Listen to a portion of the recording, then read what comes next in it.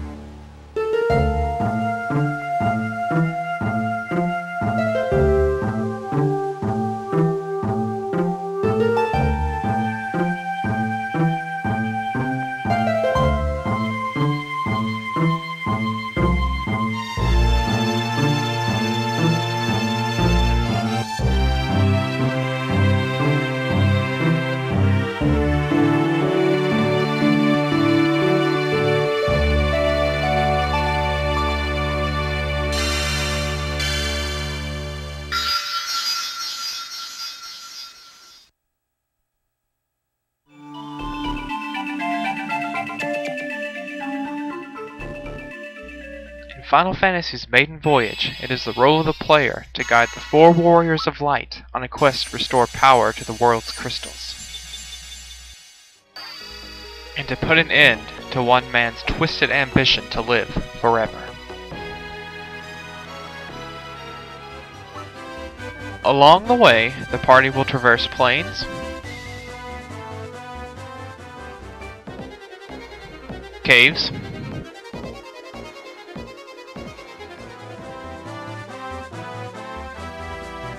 deserts,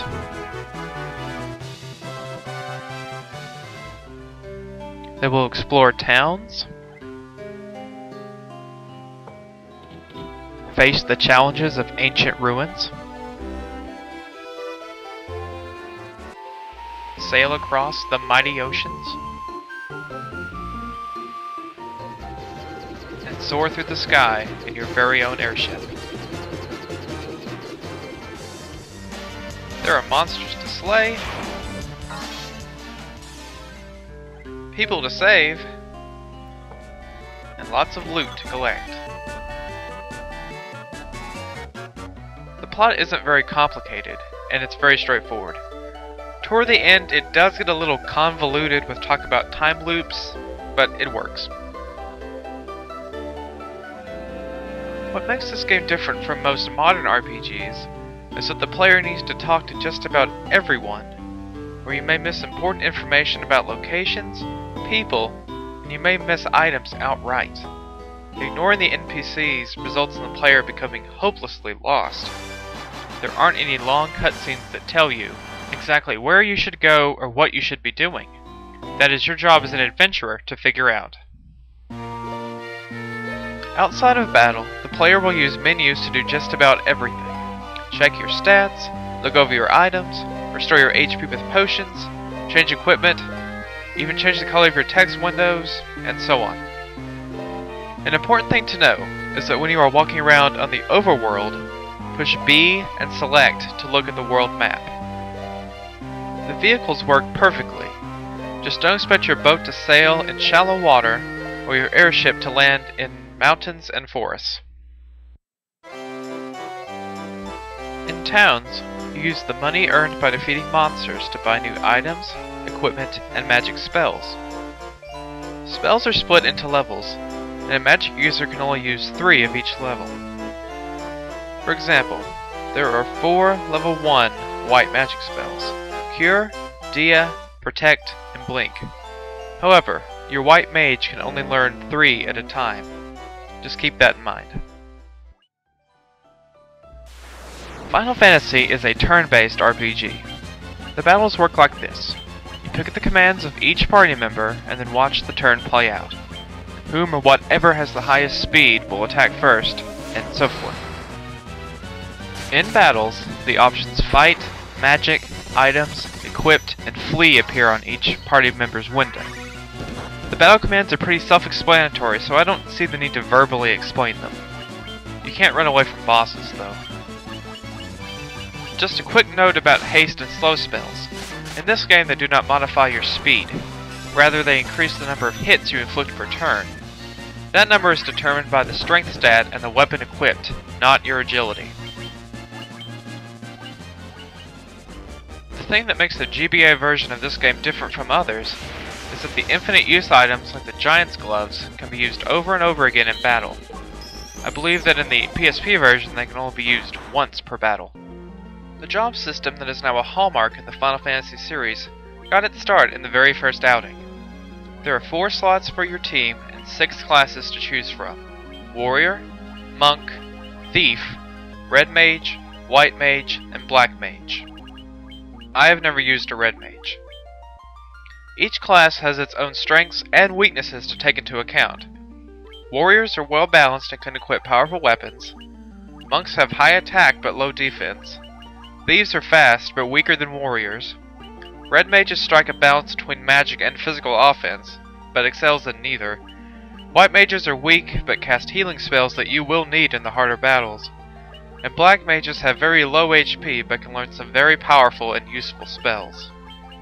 Once you start your game, there's no going back. You can't change your character's jobs. About halfway through, the side quest to upgrade your characters opens up. Every class, except Monk, gets the ability to learn spells, or in the case of magic users, learn even more powerful spells.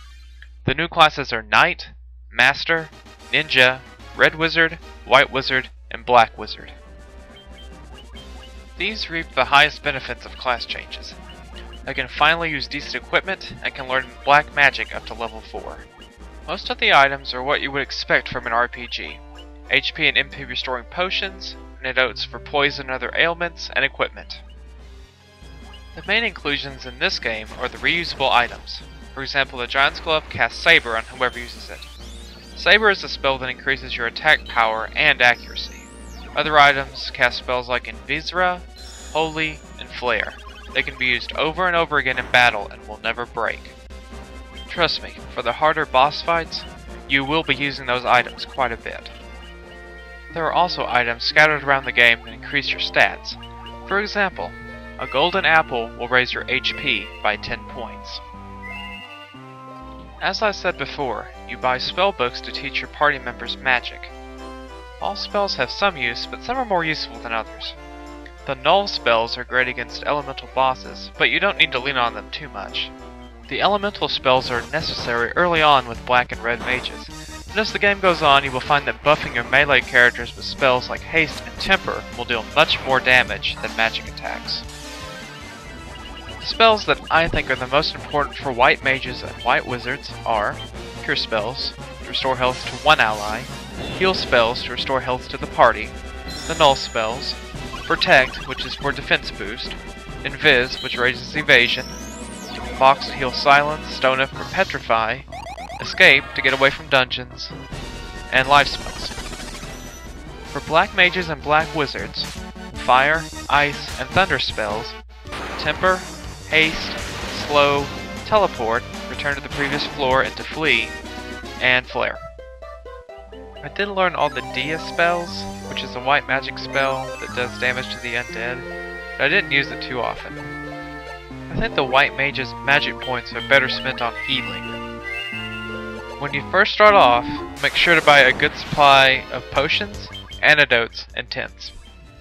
The graphics in this game are fantastic. The team did an excellent job of upgrading the visuals while keeping the same feel of the original game. The world map is basic in terms of objects, but you can tell what everything is. The plains are green, the sand in the desert looks good, oceans are blue, and so forth. The towns all look different and are very detailed.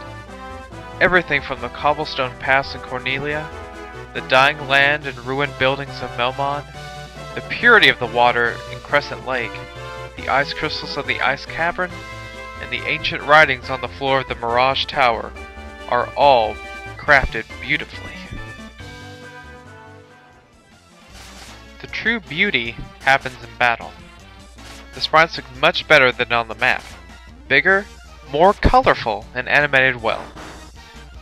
Though I have seen some debate about this, all the party members look like men, even the White Wizard. In a couple of videos I've watched of the PSP game, it looks like the White Wizard has a hairpin, but that doesn't necessarily mean that White Mage and White Wizards are female in that version. I think that when Square Enix ports the game again, they should make sure to include a gender option for the classes. The only thing that bugs me a bit are the monsters. They're static. They attack by flashing white and never move or change during the course of a battle. It's a small gripe that isn't addressed in the main series until 7. The spells are well animated and they look very nice.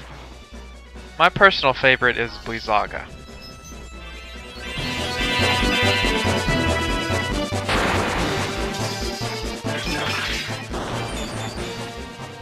The battle backgrounds are enhanced versions of the map.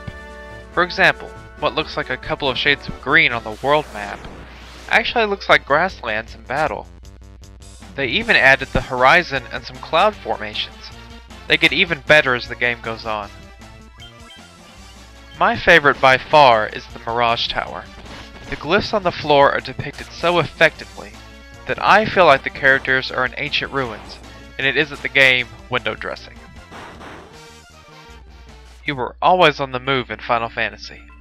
You start in town and then are quickly sent to the castle, followed by ancient ruins. On the way to the port town, you pass through fields, marshes, and even a witch's cave. You'll explore other caves, mountains, volcanoes, and even an ice cavern. You'll visit a desert caravan, traverse an underwater shrine, and even gaze upon the entirety of the world from a flying fortress. A few dungeons even have floor hazards, like this magma that will slowly drain your health. Even though most towns contain the same things, like item shops, inns, sanctuaries, etc., every one of them feels like a unique place with unique problems and quirky characters. For example, in the town of Provoca, pirates have taken over the place and all the townspeople now live in fear. Once you beat down the pirate crew, the people will return to give you information and to thank you for saving their town.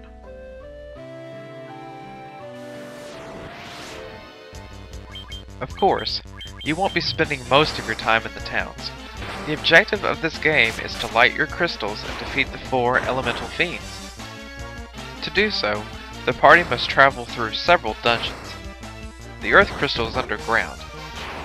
The place is filled with rocks, and for lack of a better term, earth tones. Mount Glug is an active volcano, and the game follows through with a convincing color scheme and the deadly floors. The sunken shrine is beautiful, yet depressing at the same time. The last of the mermaids live there and depend upon the 4 warriors to save them from Kraken. The floors are falling apart, and the pillars are ruined. The flying fortress is set high above the world. The color palette with the storm clouds rolling in the background make it a visually interesting place to see. I could talk about the various locations and the people therein for quite a while. This game is full of simple, yet fascinating characters that the player needs to discover for himself.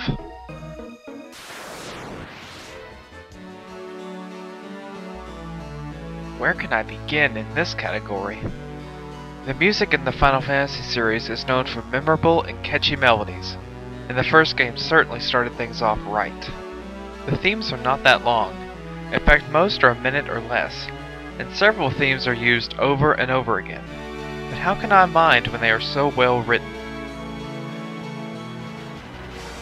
I tried to find a couple of themes that I didn't care for as much, but after listening to them again, I found that I actually liked them just fine. However, in my opinion, the dungeon and the airship themes aren't as strong, but still good. Maybe I don't like the dungeon theme as much because it has a creepier vibe than just about everything else in the soundtrack. Most are either let's take in the scenery or it's time to take on the world and win. All the themes have very strong melodies, and several have been reused in interesting ways.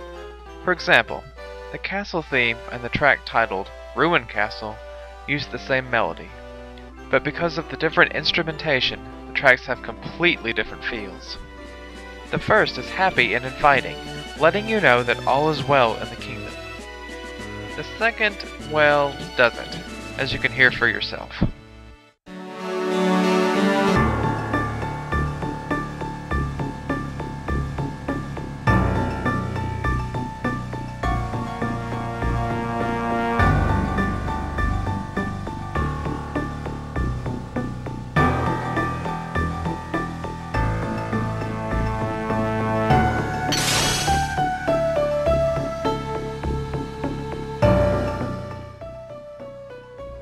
The soundtrack has that unique quality of being able to loop over and over and never become irritating.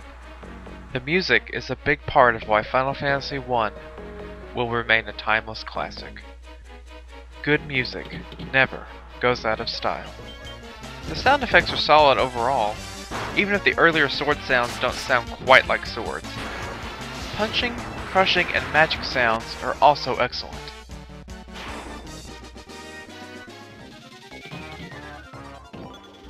The standout in my mind is the water effect you hear before going to the second shrine.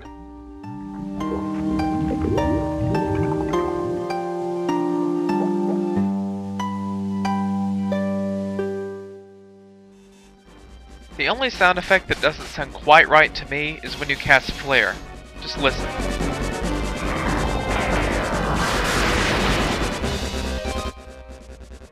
Besides that, there really isn't much to complain about or praise for that matter. The sound effects are solid overall, and few feel out of place.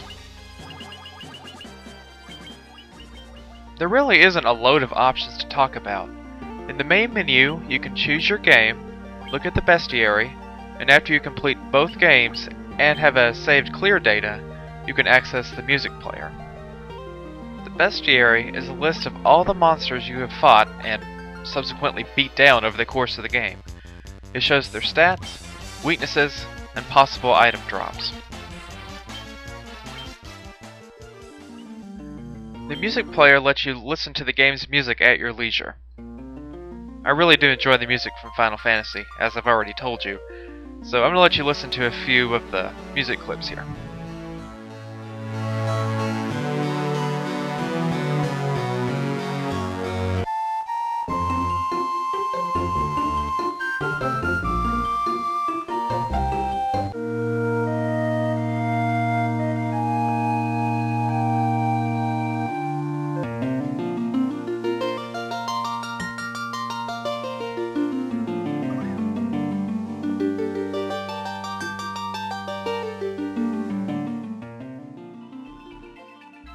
There are 4 bonus dungeons that unlock after beating the corresponding elemental fiend.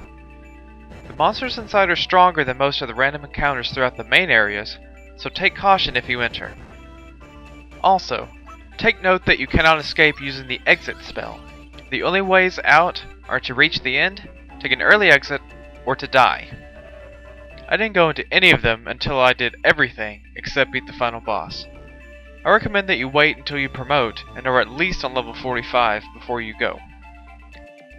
I was on level 62 and had an easy time with the Earth Gift Shrine and the Hellfire Chasm. Lifespring Grotto has the hardest bosses in the game, and Whisperwind Cove is easy by comparison in terms of bosses. I beat all but the last 2 bosses in Lifespring Grotto, beat everything in Whisperwind Cove, leveled up to 89, used all the stat boosting items I found, and then beat the final 2 bosses. All of these bonus dungeons have a few things in common. Random floors with random treasure locations, equipment that does not appear in the main game, and powerful bosses.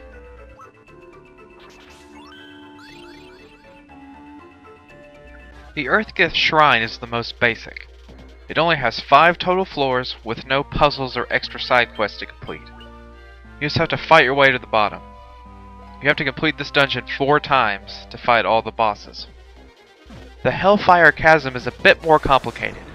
Several of the rooms have the same health-draining magma floors that are in Mount Glug. It even has fake world maps, where you have to find a ship, talk to a man who says you need a levy stone, which you have, because that's what you need to get the airship in the main game, go to the desert to get an airship, and then fly to the exit. This one requires 2 run-throughs to complete.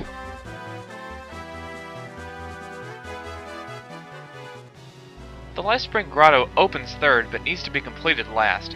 This one provides a couple of new obstacles and objectives, disappearing floors, and having to defeat a certain number of dragons to open a door in Dark Bahamut's cave. This one also has towns filled with dancers that spout off random things, as well as crossover lines about other Final Fantasy games. It takes 2 run-throughs to complete. Whisperwind Cove has it all. Fetch quests, magma floors, a fairy town, a mage town, which sells excellent items and equipment, a monster graveyard that contains a couple of monsters that still hold a grudge, a cursed castle, and a cursed town.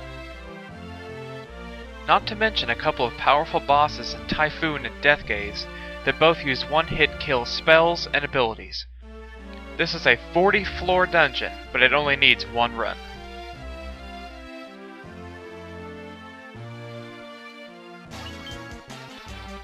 The GBA remake really doesn't have a lot of technical problems. Even when there are 9 enemies on the screen, I didn't notice any slowdown.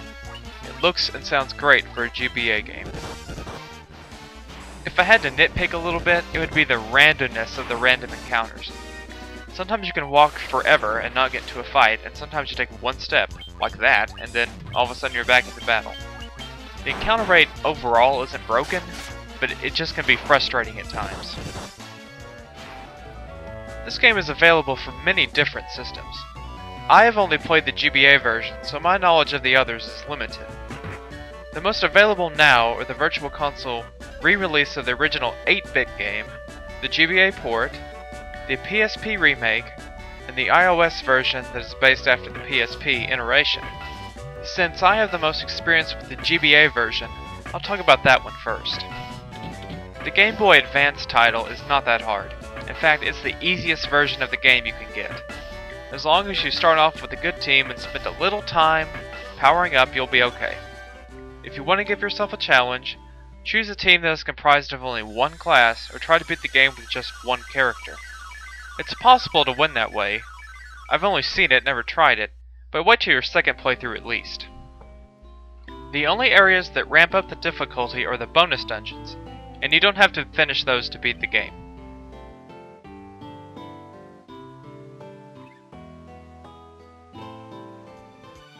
The NES game is difficult and doesn't allow attack transfer, meaning that if you attack a monster with all 4 characters and the first attack kills it, the rest of your party's actions are wasted. There are fewer items to buy, status effects are much more debilitating, you can't use items if you're silenced, and you get less money and experience from battle. Also, until the GBA version's release, the magic system is charge-based instead of magic points. Let's take a Black Wizard for example. In the older releases, he can only use level 8 magic like Flare 5 times before it has to be recharged, I guess with an Ether. The PSP and iOS versions are harder than the GBA one, and offer more bonus areas and even more powerful bosses to slay. If you were looking to buy a copy of the game now, I would buy the PSP or the iOS versions. They have more content than any of the others and sell for about $10 on the PSP and $8.99 on the iStore, or whatever they call that. App Store? I don't know, I don't have an iOS anything. Final Fantasy I is a great game that originally saved Square from certain doom. Its legacy lives on in the Final Fantasy series, as well as influencing RPGs, Western and JRPGs to this day. It's a game that has decent replay value because of the different job configurations. The translation from the GBA version onward is excellent and engaging. The sound and music is superb.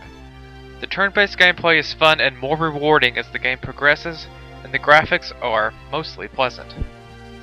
Final Fantasy isn't perfect though. The random encounter rate is a bit sporadic, and you can get disoriented in a dungeon if you are constantly in battle. Also, even though the battle system is well executed and gets better as the game goes on, it gets a little boring fighting recolors of old monsters and grinding early for experience and money. That just isn't the most exciting thing to do in the world. But the good news is, at least in the GBA version, you don't have to do a lot of grinding.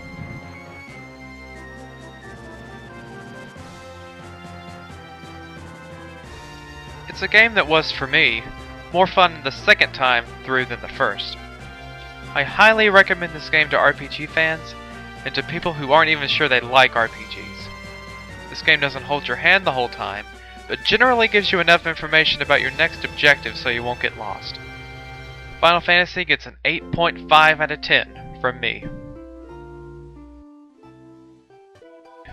See you at the end of February when we talk about Final Fantasy II. Until then, later.